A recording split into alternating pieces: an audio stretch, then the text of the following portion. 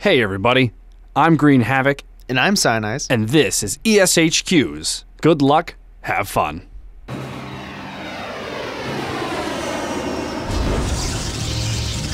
Justice reigns from above. No one can hide from my sight. 友人の剣をくれ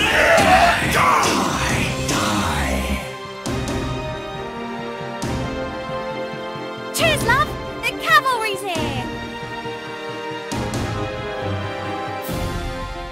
Hey everybody, and welcome to Good Luck, Have Fun, where we're going to be breaking down who we think is going to win this week in the Overwatch League. Starting with Wednesday, the 17th. San Francisco Shock is going to be going up against the Philadelphia Fusion. So, Cynize, do you have an opinion on this game? You know, I'm really excited about this game. We were really able to see what Philadelphia Fusion had last week. And, you know, the Shock surprisingly didn't do as good as I thought. They are very much a get-in-your-face type team, the Shock are. And Philadelphia Fusion, I feel like they have the potential to take on the Shock and win with a 2-3. Okay, a 2-3. I think that's fair. For me, I'm going with the 3-1 personally.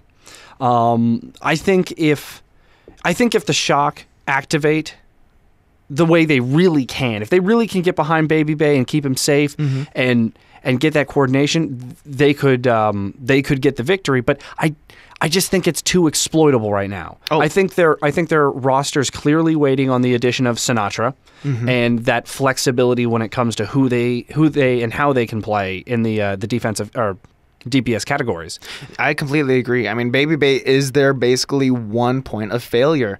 So once he goes, their damage drops off significantly. Exactly, and he doesn't play the type of characters that he can kind of avoid. He basically plays focal point characters where he can really get isolated, and if the team can't protect him, and to a certain point, they really can only do so much.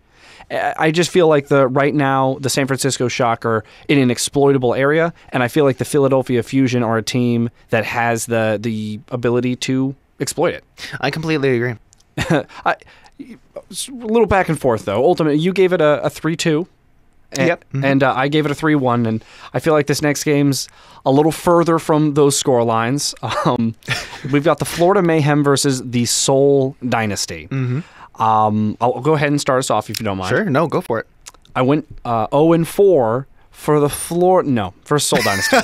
for Seoul Dynasty. And I think a lot of us are a little disappointed with what we're seeing out of Florida Mayhem anyway. Yeah. And I really think there is a limited amount of critiques that you can even give to the Seoul Dynasty. I completely agree. They have a ceiling in their ability to play against the other teams. Like, they're good. They're professional players, but they aren't on the same level as the rest of the league. In a way, you could say the Seoul Dynasty's floor is at a lot of the other teams' ceilings. Yes, exactly. And Florida Mayhem is barely scratching that floor that Seoul Dynasty puts down. So I completely agree with your score with Seoul Dynasty taking it 4-0. It's not... If you want to watch a game where it's a complete shutout, it's going to be this game. Dynasty is going to mop the floor with Mayhem, and Mayhem is just... They aren't going to be able to do anything about it. Even if they come out with strategies that no one has seen before, Dynasty is such a flexible team that they'll be able to react to it. And flexible is a good word, because the thing we've seen most from the Seoul Dynasty in their first two games is the fact that they are constantly adapting, changing, moving around their strategies. The way they beat Dallas Fuel on Anubis is a great example of the way that they kept attacking with slight changes. Do we do this? Do we do that? Do we like this?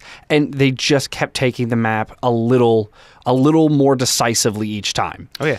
And the Florida Mayhem haven't shown us very many looks. They're a team of 6. They don't have players to sub in. You would hope that if you're a team of 6 that there's a huge level of synergy, but we're not even seeing a crazy level of synergy.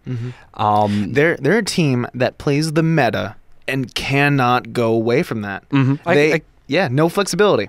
And I think maybe with depending on when and if the Mercy changes go live, and when and if those hit the Overwatch League, I think that maybe could help the Florida Mayhem out a little bit with the way and the style they play. I don't think the Mercy meta is conducive to the way they like to try to accomplish goals. Sure. But I still don't know if that even a change that big is going to be quite enough to move them out of the lower bracket, if you will, as far as the Overwatch League. Yeah. So wrapping up day 1, we have the Houston Outlaws versus the Shanghai Dragons, and this is another game where if you want to watch one team kind of basically rock the other one the entire match, it's going to be this one. The Houston Outlaws didn't come last week with a full head on their shoulders. I mean, they played, but they also made a lot of mistakes. They didn't play to their full potential. But the Shanghai Dragons, they have yet to win a game or a match. And the Houston Outlaws are going to win this one. For me, it's going to be a 4-0 Houston Outlaws. And I agree. I'm going to go with the 4-0 as well. However, I think the big reason I want to see the 4-0 is because it's what Houston should be getting. I think they've been struggling a lot in the kind of, it's weird. I don't want to say that their team strategy hasn't been there, but there's been that edge, that razor's edge that just isn't quite there in the way that they're attacking into team fights, the way they're handling opposition. Whether it's, ult usage has been, good, but not great.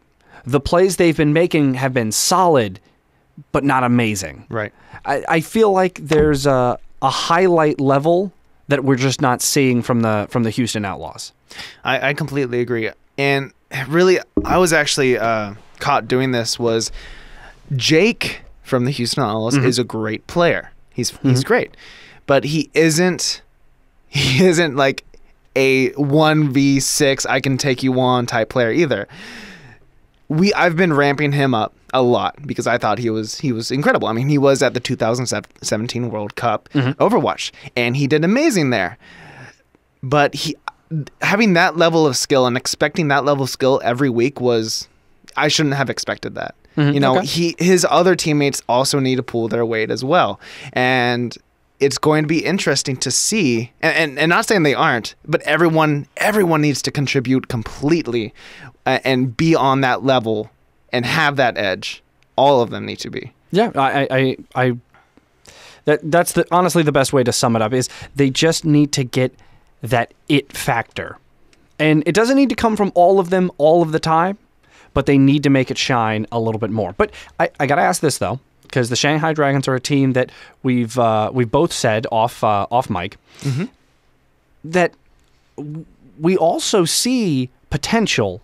But if you had to say, what is the number one thing that you would want to see from the Shanghai Dragons to start to hit that next level stride? Because they're all professionals. We know they all have the potential. But what would you say is that it factor, that little something extra you'd like to see from the Shanghai Dragons this week? It's the Dynasty has it. And we've talked about this before, is the flexibility. Okay. They get trapped into a mindset of, we're going to stick here, we're going to stay in this one place, and we're not going to let them through. And when that doesn't work, they try to continue to stay there. They try to continue working on that same path. And when something doesn't work like that, you need to change. So you'd like to see kind of a little more what the LA Gladiators are doing, where they like to back up, they like to give space, but when they realize they're giving too much space, when they know they need to put pressure, they're not afraid to put their foot on the gas pedal. That's right. They switch out with their aggressive champions. They get that Winston, they get that Diva, they go in with the Tracer. They make sure if they aren't being as aggressive, they switch over to those characters and be aggressive. They make sure that they change their strategy midway in order to get the edge over the other team. Okay, I like that. For me, the thing I would like to see from them, and it's similar to what you're saying. I would like to see them. Ice, because all right. So on Anubis, and you broke this down on GG Well Played this past week. They were holding the high point on Anubis, the May jump with the Orisa. Yep. They've got the Widowmaker, they've got Zenyatta, they've got Mercy up there with them. And this isn't a bad strategy. We saw other teams do this. Oh, yeah. But one of the things we saw the other teams do is they never overcommitted to holding that one area. Right. They would have the Orisa up there. They'd have the Widow up there. And that would be it. And the Mercy would kind of fly in and out when needed. Right. And that way you couldn't do what the Gladiators did to Shanghai, which was just jump right on top of them and force the team fight in one area. So the thing I would like to see from Shanghai is really flushing out these strategies to that next level. Not necessarily more aggressive, but if you're going to commit to a strategy, make sure you're doing it the way the strategy needs to be done. Right. Because I feel like if you're shooting yourself in the foot right off the bat with the strategy, you're just guaranteeing that you can't make it up with mechanical skill. That's right. And really, I hope that the other teams look at that round and say, and understand that they shouldn't put all of their eggs in one basket. You know, their strategies need to be flexible, even from the get-go. It's like, oh, they're doing this, so let's just move this person in another area. You know, that would be, if they split, even if they split their team in half, 3 up on the rise and 3 down below or spread out, they probably could have held that point. Yeah. So any strategy that puts all of your eggs in one basket, everything is driven to this one point, and if this point fails, then we fail. A little more mobile aggression. I totally agree. Any parting thoughts as far as any of these games before we get on out of here? Really, this day specifically is going to be kind of an interesting day, and it's going to be super important for the Mayhem and Dragons. If they can pull off a win on either of these teams, that's going to throw the whole balance askew, and creating chaos would be super helpful for them. The first game, I feel like it's going to be the best game, the closest game for sure. Okay, I very much agree with that. And I would say my parting thought is I think the Houston Outlaws, they need to get the 4-0 because I think they need to hit that stride. They need to hit that sprint. They need to get a little confidence. They took 2 bad losses in the first week, and I really think they need to bounce back. So. Oh, yeah, definitely. Anyway, guys, this has been our opinion of match day 1 of week 2 of the Overwatch League's inaugural season. Good luck. Have fun. If you like this kind of content, make sure to like and subscribe and join the conversation down in the comments. It really helps us out a lot. And if there's any other content you would like to see from us, make sure to let us know because we're all ears here at ESHQ.